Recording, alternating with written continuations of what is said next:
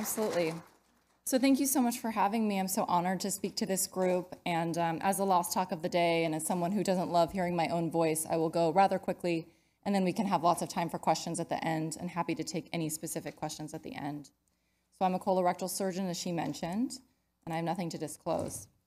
So surgery and inflammatory bowel disease could be talked about for weeks, textbooks. So that's a really broad topic, but I was asked to speak specifically kind of to the stoma issue question, living with a stoma, body image, questions around stomas, because I think as Dr. Bowden talked about, what causes a lot of people stress, that's often, one of the potentials on the top of their list.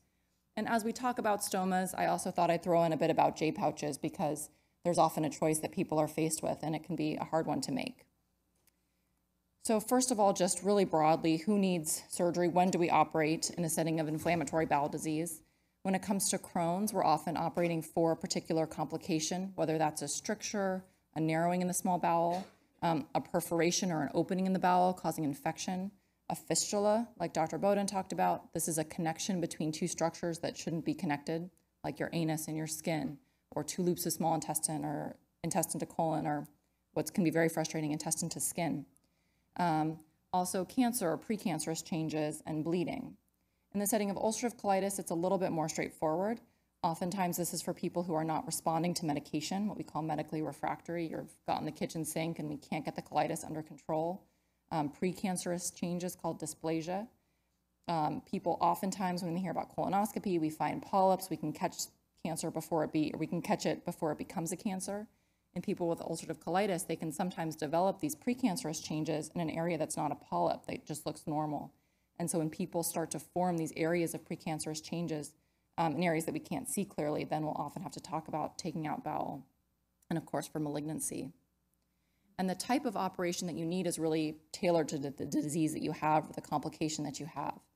So for Crohn's, it really depends on where in the intestine it is and what the complication is. So one of the more common operations is taking out the end of the small intestine and the first part of the colon. That's called an ileocectomy. Sometimes we're just taking out pieces of small bowel. And as we start to run out of length, if you've had multiple of these operations, sometimes we'll do what's called a stricturoplasty, or just trying to open up the scar tissue to let the contents through. Sometimes we're taking out just a piece of colon if there's a limited area of colitis. And then there's a whole number of things we can do for anal fistulas. For ulcerative colitis, we're taking out often the entire rectum and colon. So that's called a total proctocolectomy. And when we do that, when we take out the whole rectum and the whole colon and the rectum, you have an option often of whether you want a permanent stoma or something called a J pouch, and we'll talk about that. Rarely for ulcerative colitis are we just taking out a piece of colon, because it affects everything.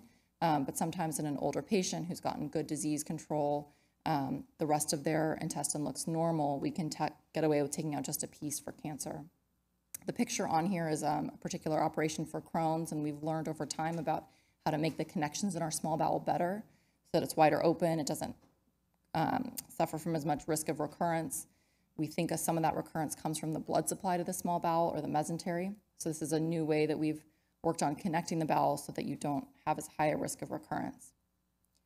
So I want to talk a bit about J pouches, because for those with ulcerative colitis, it's a conversation that you end up having as maybe you run out of medical options or your colitis just won't respond.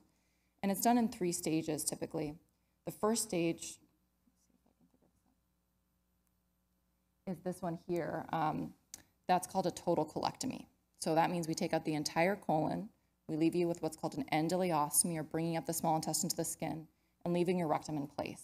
When you're really sick from colitis, even though now you have a stoma, you feel so much better because you don't have this huge burden of inflammation that's making you sick.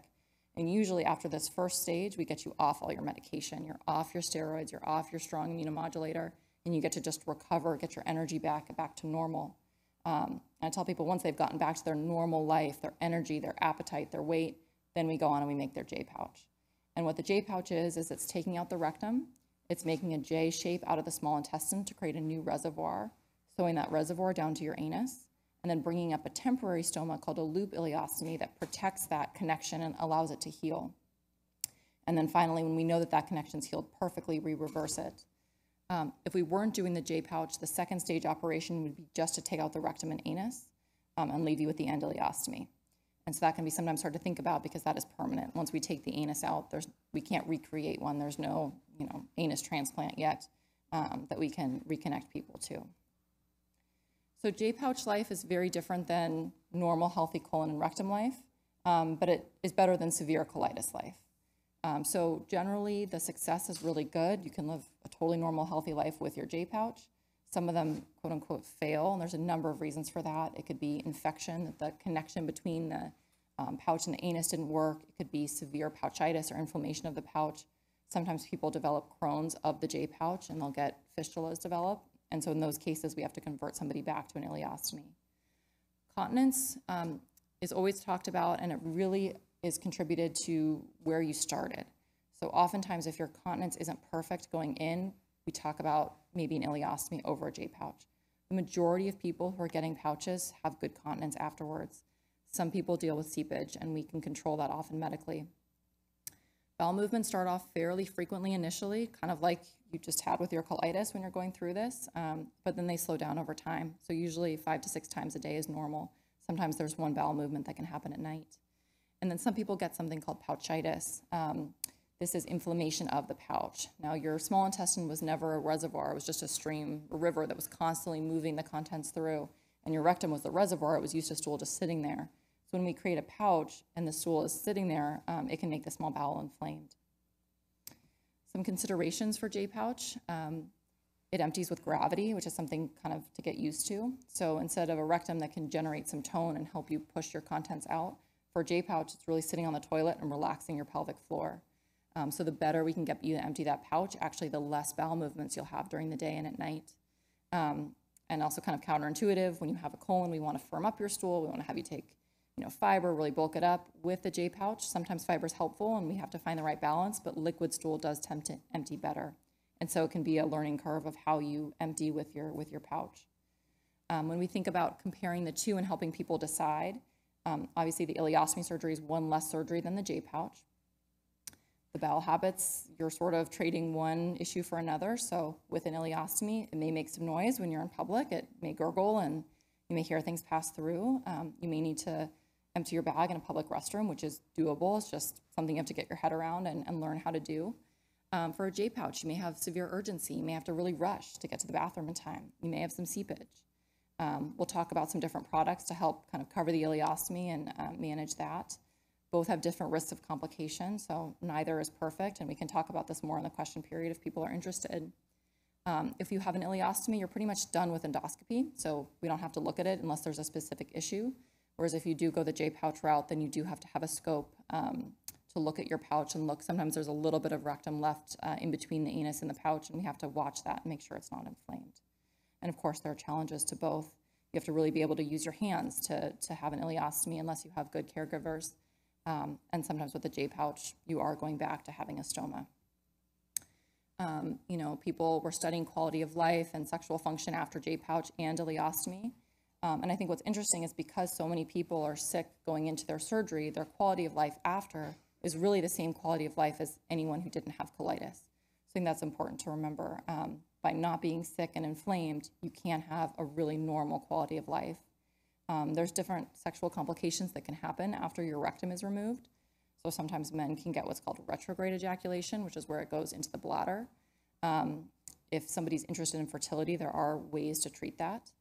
And just in terms of general sexual dysfunction, women tend, in their studies, we don't know why, women tend to be more affected than men, but this often normalizes by a year or so after surgery.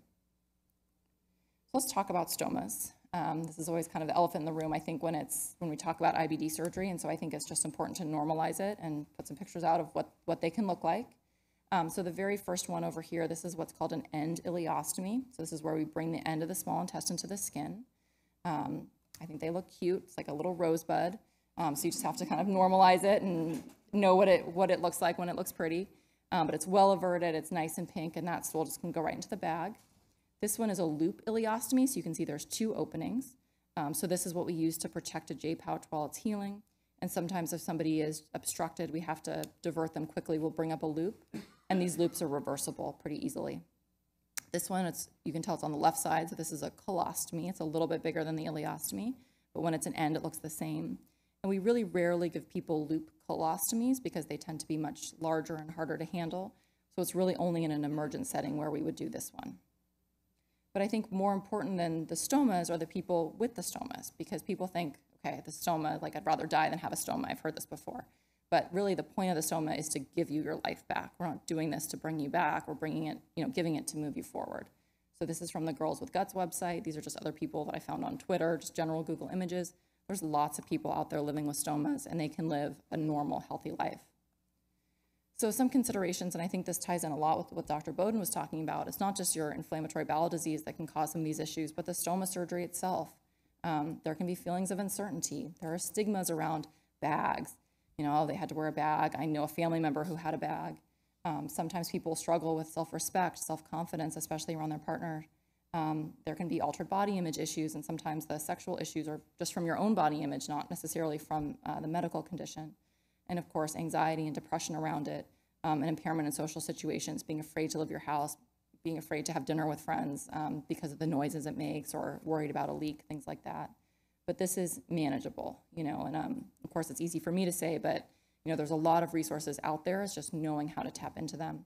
So just, again, similar to just having IBD, there are good relaxation training, mindfulness exercises to help you handle that anxiety, cognitive behavioral training with a therapist. There are tons of stoma support groups out there. Like I said, there are lots and lots of people who are living with stomas, and you can really tap into those networks.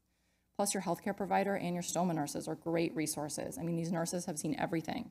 So if it's the bag leaking that's keeping you at home, there's different bags, there's different products, there's different skincare. Sometimes the stoma has to be revised, and that can give you back that quality of life. And then in talking a little bit about some of the sexual issues, we can't underscore, importantly, the importance of pelvic floor physical therapy. So I send a lot of patients to pelvic floor physical therapy because there can be tightness of the pelvic floor after surgery, especially if we've done an operation for an anovaginal or rectovaginal fistula. So if intercourse is painful, that is not something that you have to live with. That is something that we can get you into physical therapy for, and there's a lot that we can do to make that better. And finally, it's important to know your products. So there's a lot out there. Like I said, I send a lot of patients to the Stealth Belt website. So if you want to play contact sports, if you want to go water skiing, these are neoprene belts. They're fitted to your stoma size, and they're really an excellent product. You can't wear them all day, but you can definitely wear them for contact sports. I took care of a rugby player, and he wore a Stealth Belt, and he played rugby. There are special underwear you can get that cover your stoma and kind of hold the bag. Of course, belly bands, certain swimsuits. A lot of people with stomas will wear a bag cover. So there's all kinds of cool covers out there, plus just kind of skin tone ones, plus odor eliminators. So, for intimacy, people will make sure their bag's empty. They'll make sure there's the odor eliminator drops, in the bag. And then there's also oral anti-deodorants that you can take. So usually bismuth derived that, if that's something that you're worried about, you can always try that and kind of play around with that before. And of course, knowing your resources, the Crohn's Colitis Foundation has a lot of resources. Girls with Guts has a lot of blog posts, and just, you learn about how different people are handling their bags with going to college, traveling, intimacy, all of that kind of thing. The Ostomy Association of America has a lot of great resources. And then, your surgeon's office often carries these skills kits. So if you're thinking about getting a stoma, or that's something that's coming up for you, we'll give you one of these boxes that's got sample bags and pictures and DVDs. Not that anyone has a DVD player anymore, but they've got a CD in there. I've never actually tried to open it. But there's lots of resources out there. It's just knowing kind of who you can tap into and, get that support, and it can make your life much better than potentially it was before. So thank you.